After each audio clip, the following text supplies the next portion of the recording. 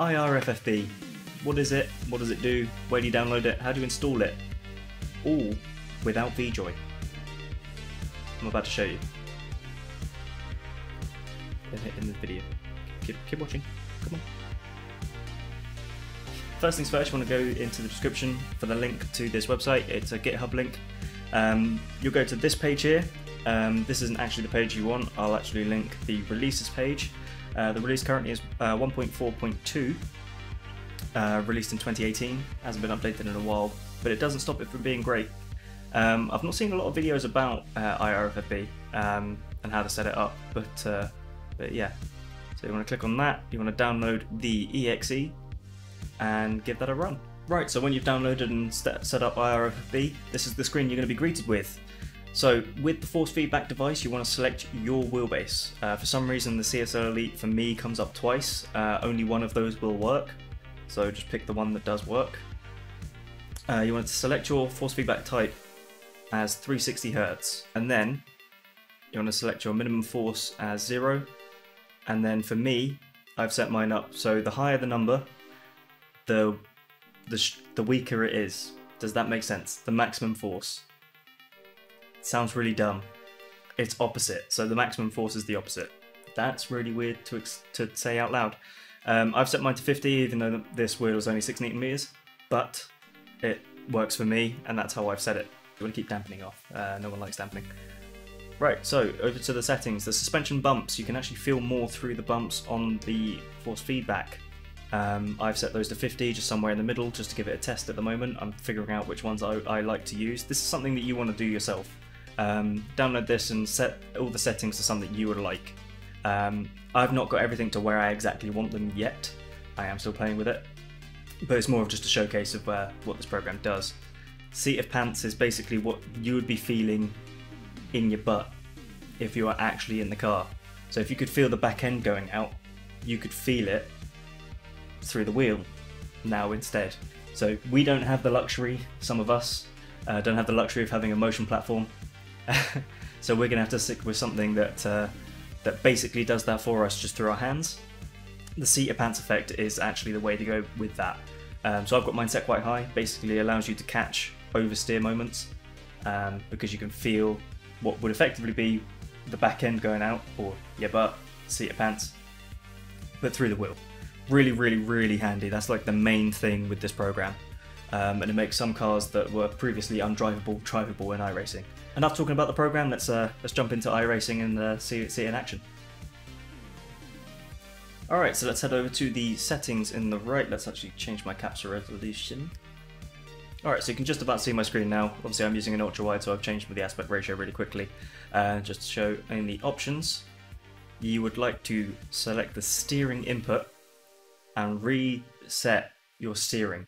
So basically what's happened is you've overridden what you were using before, and now we're using the IRFFB system to override the steering input, and that way it can come back and do the force feedback for you.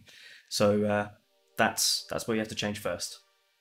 Alright, so once that's set up, you'll be able to jump in the car and see what happens when you adjust some settings. So already you can feel that it's slightly different. But I'm going to change that quickly. Alright, so we're currently in the car. I'm going to leave it in windowed mode just so I can see the settings on here. So let's have a look. We're driving out of the pits.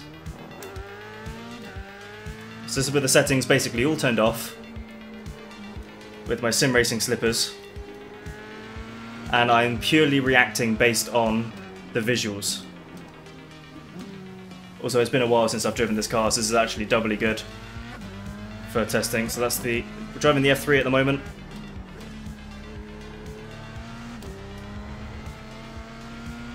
Not prone to spinning as much, but can happen. Oh, yeah, right there. That is a perfect example of what just happened there. So I was going around the corner and the force feedback was telling me that I was going left, but it just kind of didn't tell me anything else. The force feedback didn't let me know that the back end was slipping out. So that is something that this program, hopefully, can show off right here. So let's put the seat of pants effect up to where it was where I had it before, which is what I had it on testing. And then suspension bumps, this is completely unrelated. Let's actually leave that off. So suspension off, and we'll leave it on seat of pants effect on 60. So right there, just putting the foot down, you can feel the wheel reacting to the back end.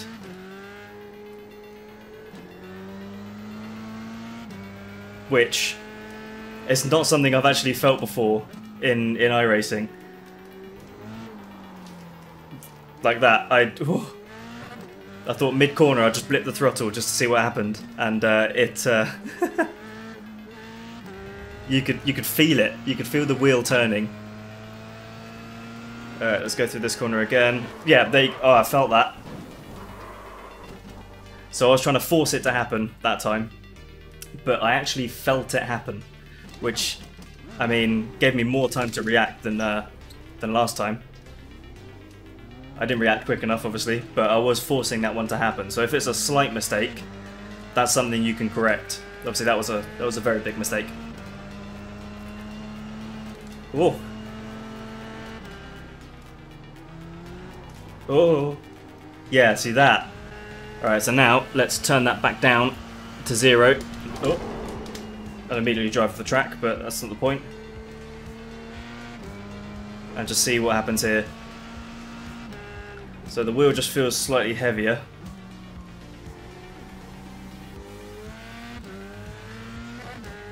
Says I'm going quicker, but obviously I'm now trying to just drive. Whoa! See that? I did that purely based on visuals. I did not feel that at all. That is just because I'm bad. Whoop! Didn't feel that. Did not feel that happen. That was not something I felt happen in the slightest. Alright, so I'm going to increase that back up to where I had it before, which was 60, and see if I can emulate that again.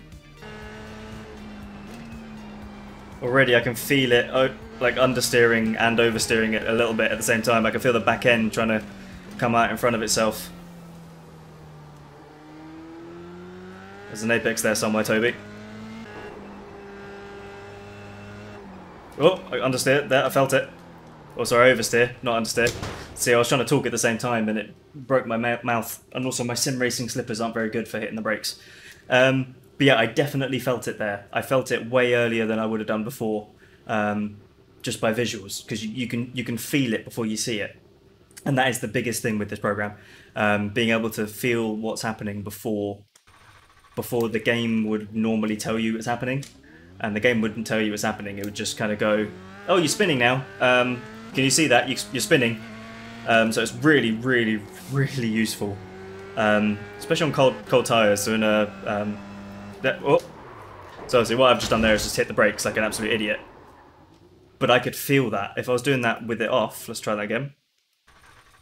With it off, I mean the outcome would probably be the same.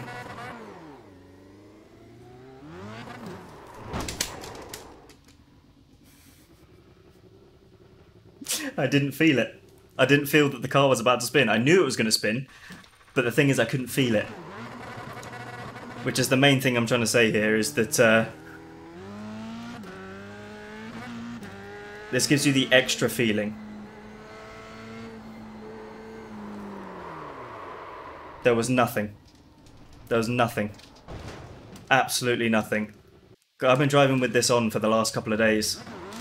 Maybe about just under a week, I think. And yeah, driving with it off now, it just does not feel right. No. Not a lot of feeling there. That is insane. That is insane. Wow. So yeah, basically, I like it on 60 at the moment. That's where I'm doing my testing. But this program gives you some extra feeling.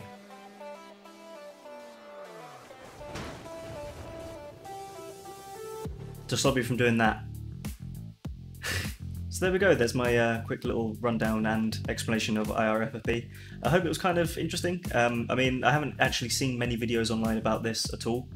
There's a couple explaining kind of what it is and how it works, but not really the setup procedure, which I always found was quite important, which is how it led me to using it without VJOY, because I figured out you can use it without VJOY, and I was having issues setting VJOY up. It just wouldn't work for me, so I managed to set it up without VJOY, and it works perfectly fine. Like the supposed delay that it is supposed to have, I have not found it to be bad in any way, I guess. I haven't noticed it, at least. But yeah, if you like this video, give it a like, and if you really liked it, subscribe and play with that notification bell. I got lost in that sentence then. But yeah, hope to see you in another video, whenever that may be. Alright, thanks for watching. Cheers, guys.